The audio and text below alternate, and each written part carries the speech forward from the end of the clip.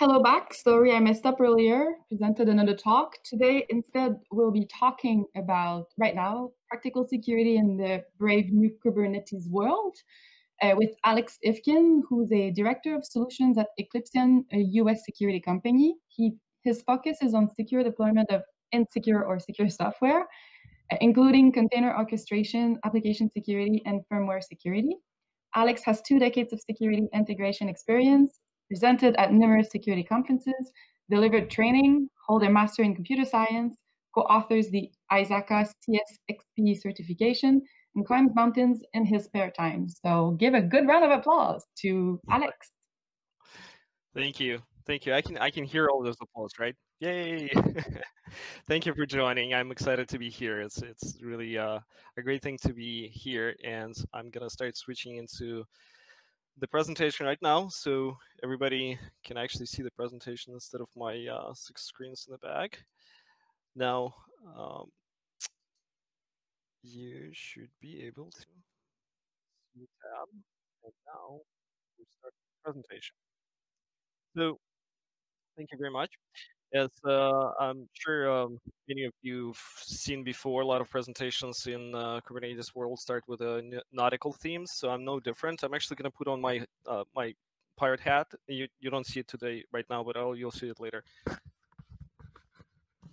There. So I'm not going to talk all in pirate speak, but at least I'm going to have my hat. All right. So if you've ever been feeling overwhelmed, or if you've started looking at the new cool technologies that are coming from the DevOps world and started thinking that, hey, they're building so much rapid stuff so quick, and there's many new technologies coming on board that I just feel that I'm not following, not coming through, not understanding them enough. Well, it's true. Yes, they're building it, and they're building it really fast. And the question in everybody's minds who's doing the security is that a good thing? Is that a bad thing? Well, how do I start thinking about all the new cool technologies that my developers are picking up? And I'm here to tell you that it's not all that bad. There's actually really good things about it. There's some bad things about it. This presentation is about the details of what it means to be running DevOps in Kubernetes and adopting the developer mindset. So there I am, Alex Ivkin. I come from the land of the trees, from Portland, Oregon. You heard all about me, and we're going to start.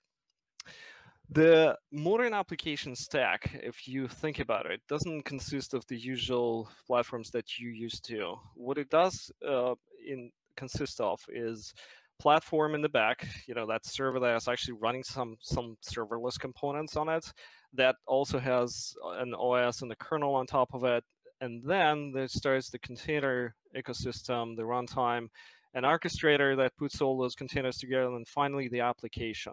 So in this talk, I'm not going to talk about the 2 lower pieces, even though I actually work with the lower level of security. They're outside of this. We're going to focus on application orchestrator and container. So everybody heard about containers. Some of you have been trying, playing, even maybe hacking containers. And the first question that everybody has is, can containers help with my security? And the answer is yes. Yeah, if you build them and deploy them and run them properly. And I'll give you a couple of examples. Where they help is persistence. Containers, you can wipe them off, so it makes it harder to persist in a specific container. It's harder to do tooling or living off the land. There's just not enough tools in an average container for you to do nefarious activities, or for somebody else to do it. Things like path traversal, obviously, are limited. Resource consumption if you run it correctly. So there's certain things that containers do well. Now, if your app is bad, the container will never fix it. So if you've got any of the issues that your app has been suffering before you've put it into a container, it's still going to suffer from those. And injections, insecure serialization, runtime exploits, all the out-of-bound errors, and the references and work overflows and workarounds and time of use, time of check, all those fun stuff is still going to be there, still going to be crashing your app and making it easier to abuse. And more importantly, things like cross-site request forgery or even server-side request forgery become even more important, but because now you're with those, you get an insight into not just the application, but the container that it's running on and the orchestrator that it's on.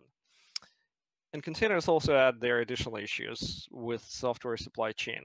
I'll cover that in a bit. So, all right, containers out. We've talked about them. There's plenty of presentation to talk about security of containers and what's good, what's bad about them. Good summary.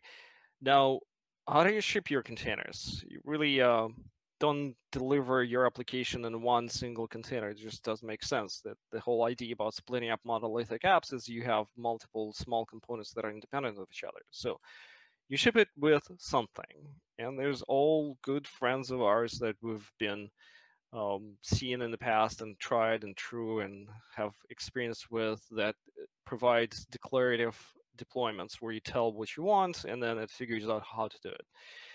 They've been all good and so, but they also have quite a bit of limitations. So the new kid on the block's been, now for several years, Kubernetes, yay, the captain there. And you can see from different reports, Kubernetes has been taking a whole precedence over other types of orchestrators on the market. It's a clear majority. Everybody's taking on it. Everybody's trying to use it, trying to understand it, trying to hack it. So what's good about it and where does it help? Well, it does have some help with security and helps natively with security. The biggest thing that it helps with is it allows your containers to live very short lifespans, meaning that if you deploy your microservices that only need to run for less than 10 seconds, you do it with orchestrators. And that kills attempts to abuse that specific container within 10 seconds. So your exposure is really limited. And likewise, you have a bunch of containers that are mixing and mashing and living on different nodes, flipping servers. So your persistence becomes a headache if you're a red teamer. That's good. What's bad? Well, I said, can they help with security? Yes, if you know what you're doing. And that if is the biggest if I've seen in my security career. The things that I've seen working with different cluster installations and Kubernetes deployments is the misunderstanding, the taking of the defaults as if they were secure, or picking the wrong components is what hurts most deployments. So things that I've seen, just list them: the bad authentication, access controls, security misconfigurations. People have always had login monitoring as an afterthought, and missing on mutual TLS and service accounts and secrets distribution, all that kind of fine stuff. So to understand the extent of that problem and to see how we can deal with that, I wanted to walk you through steps of what it takes to deploy a modern application on the Kubernetes platform. So obviously, you can't just throw a bunch of containers in. If you have your pieces of application on the web talking to each other, you need to have some sort of way to talk to them externally. So you have to have an ingress point, and you have to have a service mesh so that they can communicate with each other. Once you got that, you do need to introduce a way of monitoring your performance. If it's a production application, you obviously don't want it to be slow. You don't want it to go down accidentally, or you don't want to see what kind of issues, errors that it's having and catch them ahead of time. So you need to introduce a metric store, a log store, and tools to monitor those metrics as they're being collected and monitoring the logs. Then you start thinking about it, and yeah, you have to have the authorization, that pesky thing that security folks are pushing me to do, and you have to make sure that the API that is being collected is authorized, and you're actually making decisions on who to provide data based on authorization, not just pure trust. Then you have to have a network controller, because there's other security folks who are saying, oh, we got to control who and how talks to our network. And then once you've got all that, you need to think about, how do I bring all those containers together and deploy them on my cluster? So you have to have a registry that contains all those various pieces of stuff. And then once you have so many pieces, you have them you need a way of managing those pieces and deploying them in one swap or upgrading them as a unit instead of trying to upgrade all the little pieces together and getting yourselves in the mess. So you need some sort of a package manager for those pieces. And if it weren't already too complex, you also need TLS because encryption. And you also need dashboard to have a look at all this mess and have an existential thought of why did I get myself into all this trouble? And the trouble is big. So when you've collected all those components, when you've put it all together, this is the ecosystem. This is literally a screenshot of the cloud native landscape that now exists, that's grown around the Kubernetes ecosystem, that provides different pieces of software support and monitoring and management for your application on Kubernetes. It's literally that massive, and it's getting bigger and bigger every day. So you can see how many different pieces of software it actually takes to run a fully microservice, fully containerized application in production on Kubernetes. And with that comes security issues. One of the most popular ingress points, Istio, has plenty of those, and they're being addressed, but as we all know, security needs patching, and those patches happen slowly. Grafana, one of the collectors or display tools for Prometheus, which is the very popular metrics collection tool in Kubernetes, they both have security issues. And Envoy, the most popular, maybe since Linkerd, mesh for your Kubernetes pods, that has its own issues. This is what I'm showing here is very critical components that your Kubernetes system relies on and has a specific interest in keeping secure. So I'll give you an example.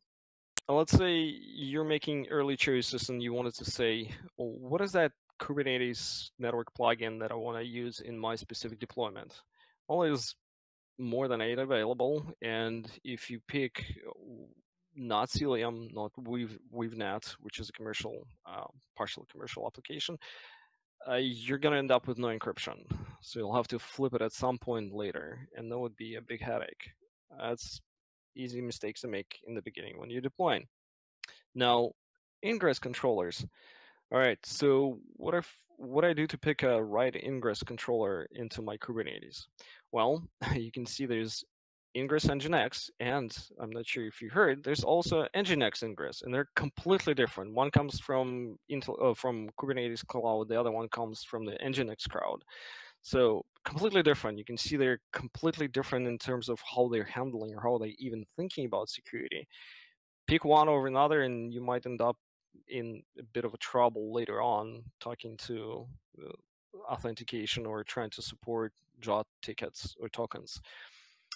Similarly for the other ones too.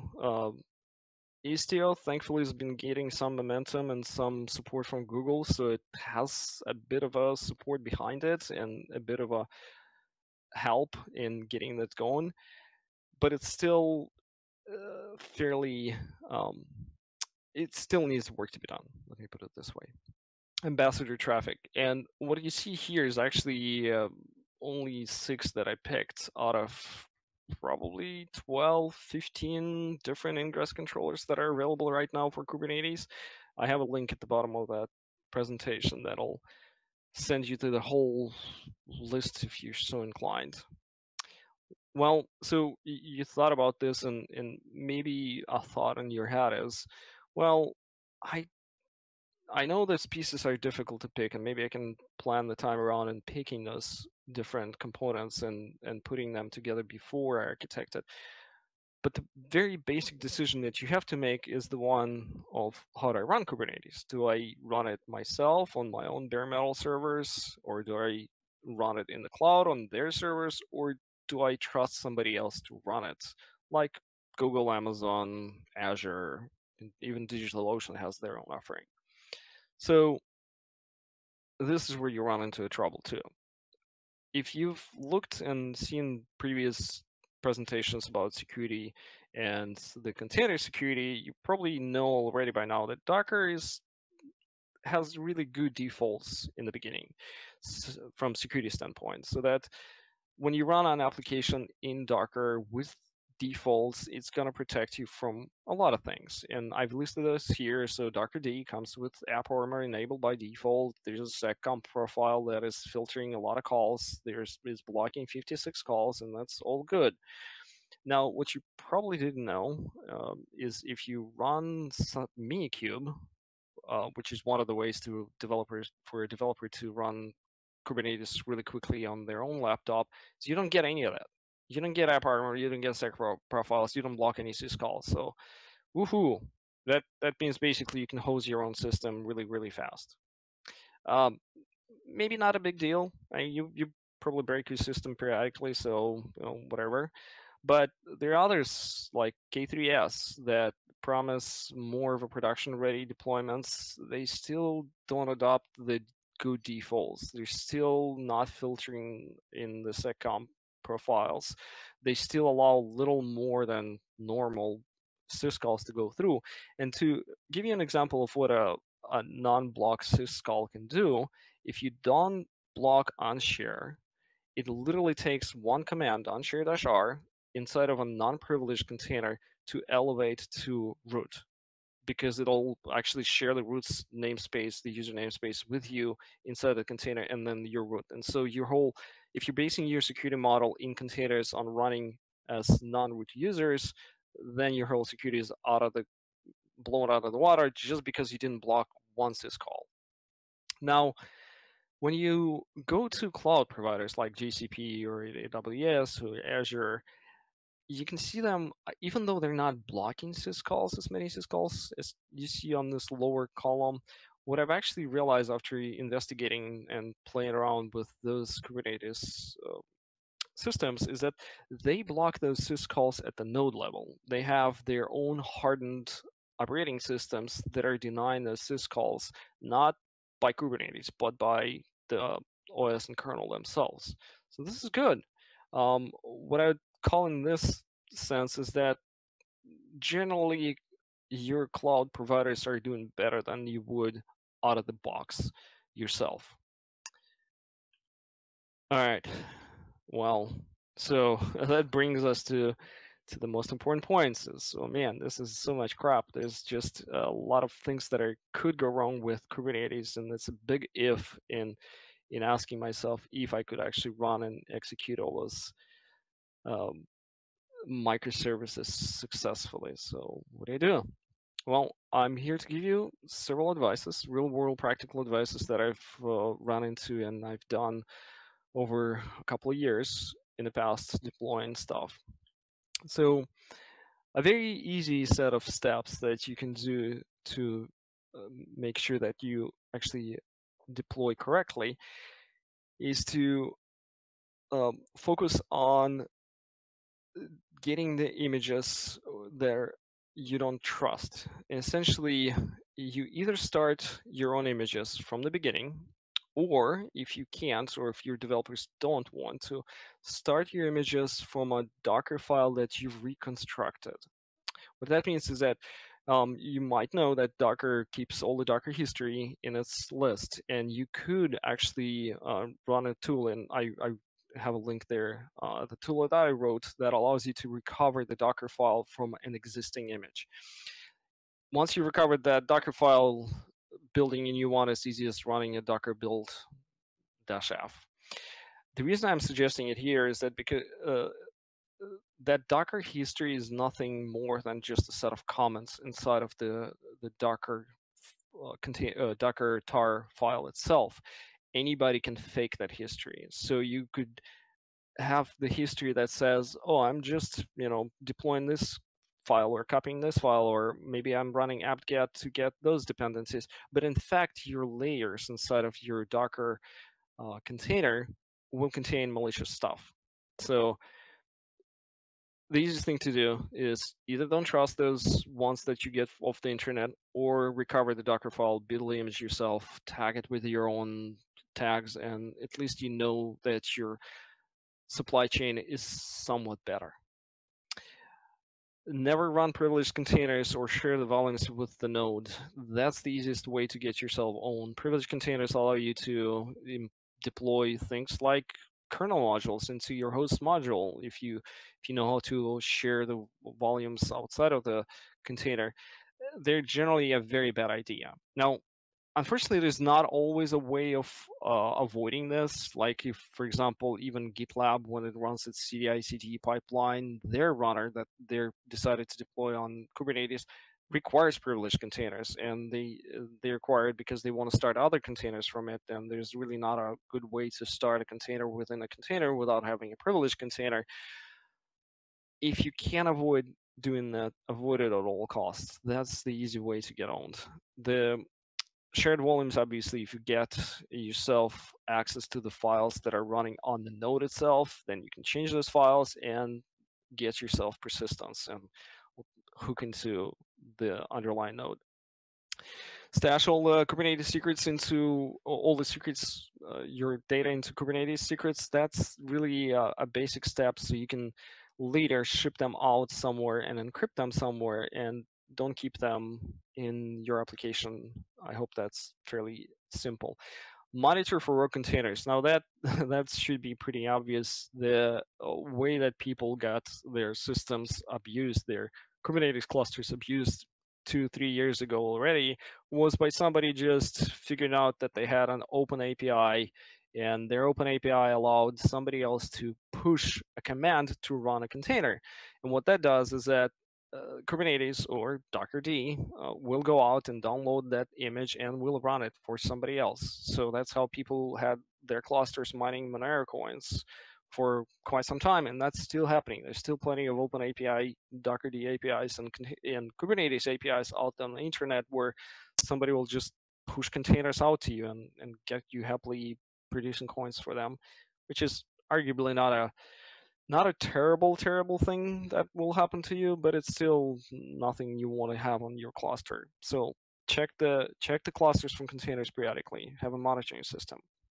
If you're running in the cloud, secure the metadata. I cut out the demo out of this presentation, but my demo is essentially going and looking at the cluster and picking up the metadata. And the metadata in the cloud for Kubernetes clusters doesn't just contain information about the nodes, it contains information about the cluster itself. You can get the service IDs out of that metadata and then elevate your privilege very easily into what essentially could be your Kubernetes administrator. So if you don't secure your metadata, you really running high risk of somebody elevating privileges to administrators. Running container optimized OS if you're in Google, or BottleRocket if you're in AWS, some operating system that's more secure than the default, that should be natural to you. That actually takes really little or no effort, just picking the image that you use during the cloud deployment. On bare metal, you need to run a hardened operating system. Like I showed before, orchestrators themselves don't necessarily provide you with the same defaults that the Docker does. So you have to protect yourself some other way somewhere, do this the defense in depth approach. And unfortunately, many of you probably heard the CoreOS is dead. So Flatcar is supposed to be its replacement. I haven't tried it. I'm not quite sure how good it is. Maybe it's good. I haven't tried. Can't really recommend or not recommend it.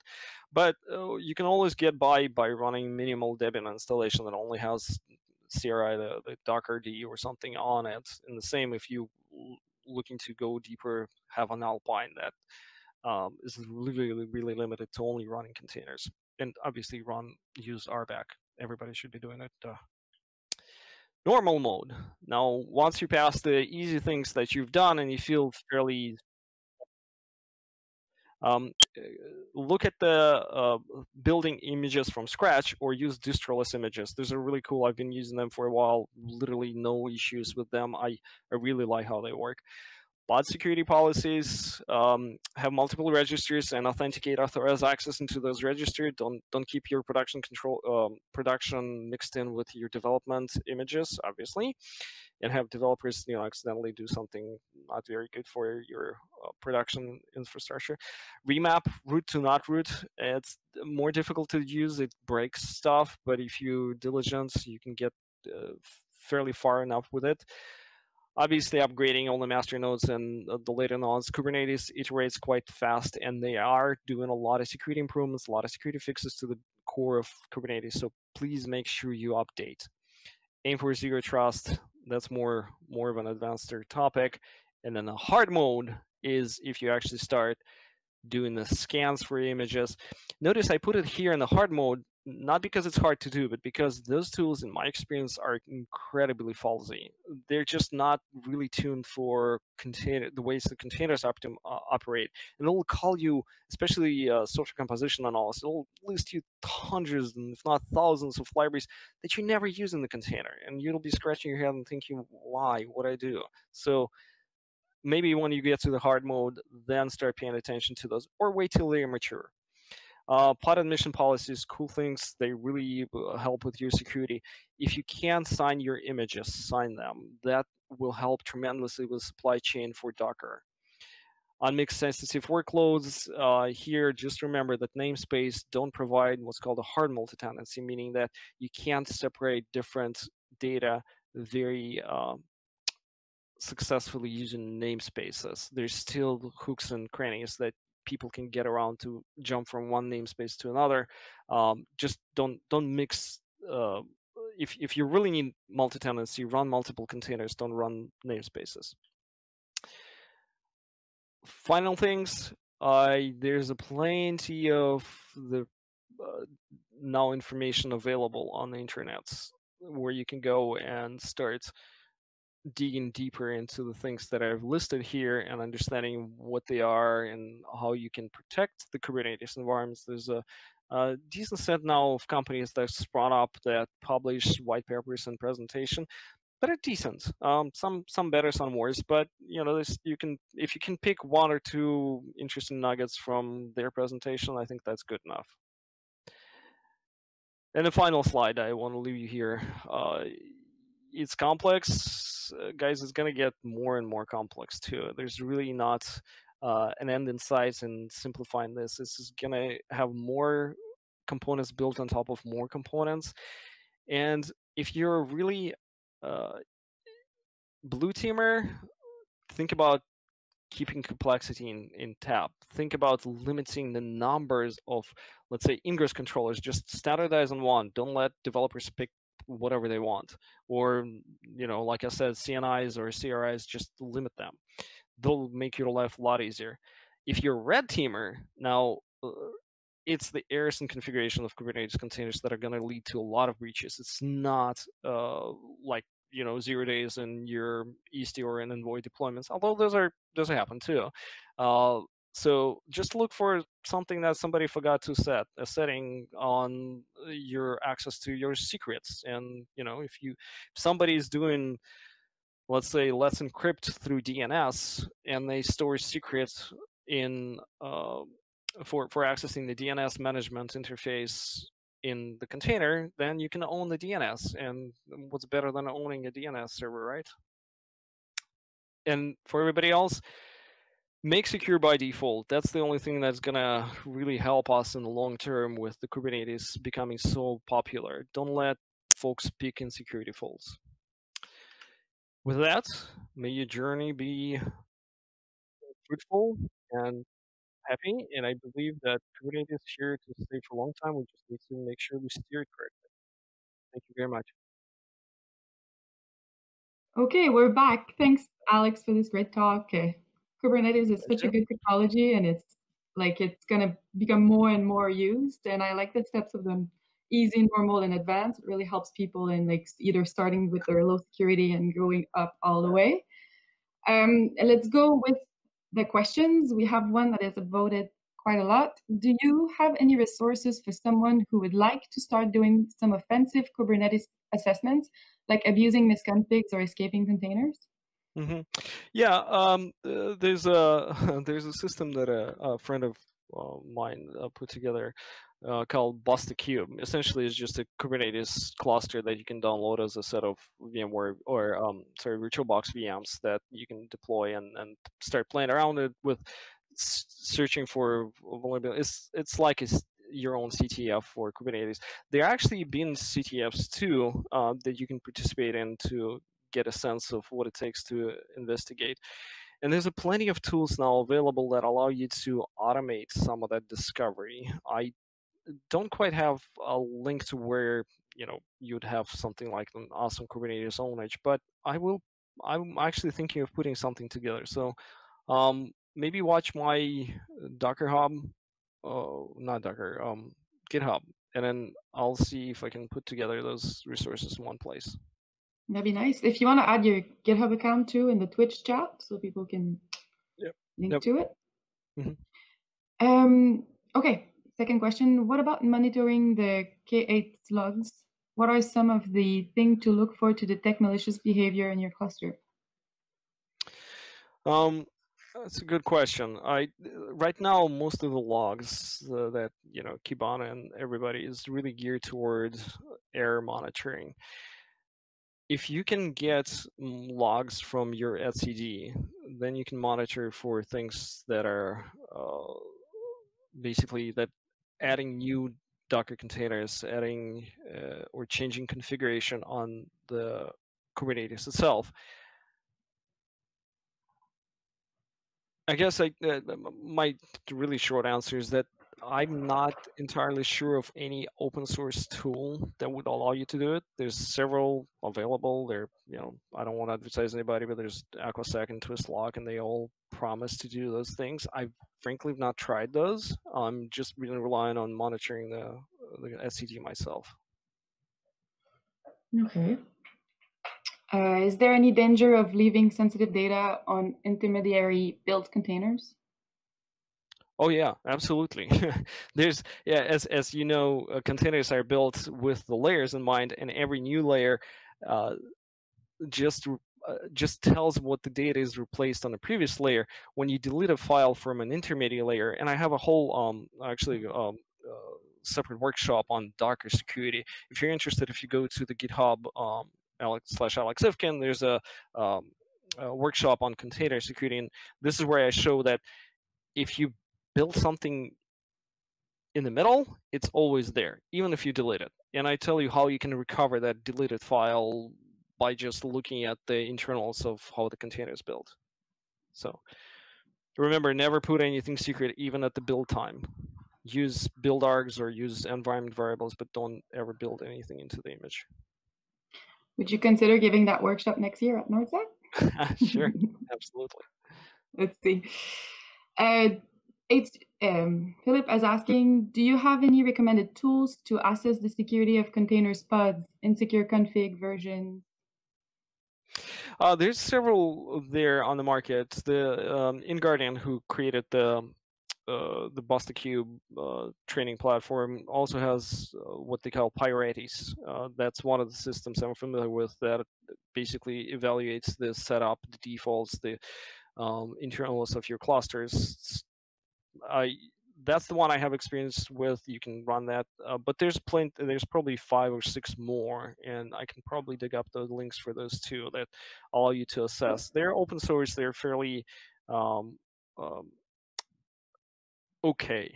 They're not the full coverage, but they give you a sense of where you stand at least. Okay. Like, can you share these links or these tools, even though they're not? Yeah. Yeah, okay. I can share. Cool. Can you link to any resources to learn more about containers build history and security? Yes, I can. I can do that. People. Yeah. Please link everything. Up to that point, should there be a separation for multi-tenancy? Can you say that question again? I don't see it. Sorry, up to that point, should there be separation for multi-tenancy? I'm not sure if I actually understand the question, but let me try to address the multi-tenancy. As I said, Kubernetes namespaces don't provide hard multi-tenancy in the sense that if you have multiple customers or customer data, you really shouldn't be running it on the same cluster. And that's because the controls are not there, and it's been proven almost academically that it's not possible to introduce those controls, at least without sacrificing a lot of things. Now, for soft multi-tenancy, meaning that, hey, I don't have multiple customers, but I have multiple groups on the same Kubernetes clusters, and that's okay if it leaks sometimes or leaks a little bit of the data. Yeah, you can do it. If it's within your organization and you're okay, maybe trusting somewhat the groups that you have, then yeah, you can use namespaces for that. But if you can't without trust, sacrificing security. If you adopt a proper threat model, if your threat model says my groups are within decent control and I can trust them not to run malicious stuff knowingly, then yes, you can provide soft multi-tenancy with namespaces. The opposite situation is if you're running your client's data, which you can't trust at all, then you can't really do it. Okay. Between more securitization, what that word, and less complexity, which would you prioritize? So securitization and less complexity. Yeah. Should I repeat? I think I understand, but I always prioritize less complexity. It brings more security with it. So if you can establish, be on the meetings where developers are thinking about points of ingress, egress, the storage controllers, et cetera, that are putting into the cluster before they make the choice, so that you have at least a view into how they're making that choice. Because a lot of times, they're not making that choice because of security, they're making it because of convenience or speed or something like that. And if you can be there and participate in making that choice, you will provide them with a valuable service. Okay. And hopefully limit the number of choices they make to something that's manageable. True. Okay, we have one final question. What are the weak points of full solutions like Pivotal PKS? Oh, which one? Pivotal? So, yeah, PKS. Can you read that again? I'm not sure. I would like to, but the person I typed the question, so I can't see you. Can see it again? Give me a second. So the question is, what are the weak points of full solutions like Pivotal PKS? Pivotal PKS. Yeah. If I understand, Pivotal. I don't have a direct experience with Pivotal, but I've actually worked with. There's a competitor over there that tries to push PKI on top of everything. The reality is PKI is never a full solution. PKI does decent for authentication, maybe some authorization. Obviously the transfer layer encryption, but it doesn't really address the questions of how do I do my end user authentication, how do I provide